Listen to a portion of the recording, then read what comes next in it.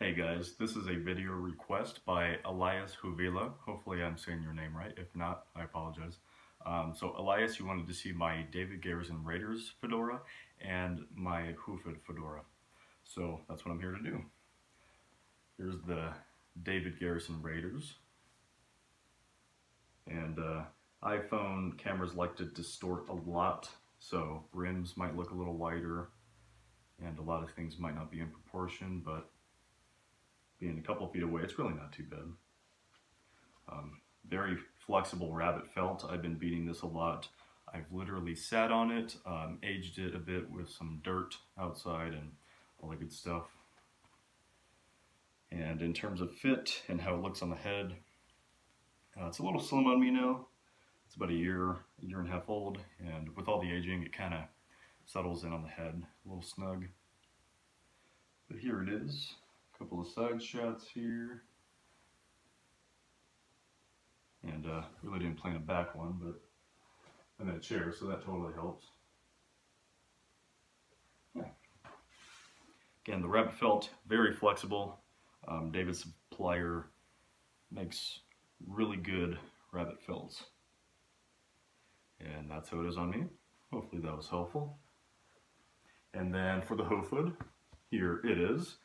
The color is a perfect sable, I would say. The Raiders by David is a little more red in tone, which I do like, but this one's great too. This one is the 30% beaver and 70% hair. I don't think there's any rabbit in it. Very stiff, yet malleable. Just a great hat. Oh yeah, here's the liner, if you're curious about that too. Let me show the Raiders one real quick. It's just plain white, but so this one fits better on my head. It's a newer hat, and this one's just, again, it's smaller. This one's, yeah, it's a great hat. And very tall, boxy crown, which I'm not too sure how I feel about it yet on my head. But it's great. I still wear it. And back shot. Hopefully I'm lining these up. So, yep, they're both great hats. I recommend both of them. David is not currently making hats, although ironically he is making me one. I sent him my older one. He's refurbishing it and making a no-turn Raiders for me, but I think sometime next year he will be opening his shop again and taking orders. That is going to be really exciting. I recommend him. And Hufvud, I totally recommend him too. Nice gentleman to work with.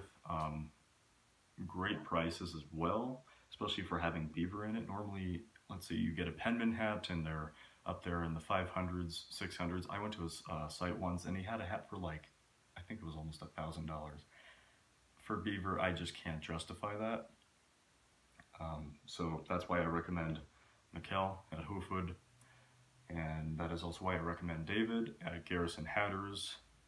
I really hope that was helpful. If you have any questions, feel free to leave a comment. I will do my best to answer so. And for anyone who is not Elias and you were just watching because, hey, it's a new video, congrats! You got to see 2 of my hats. Like, share, subscribe, and I'll see you all next time. Thanks.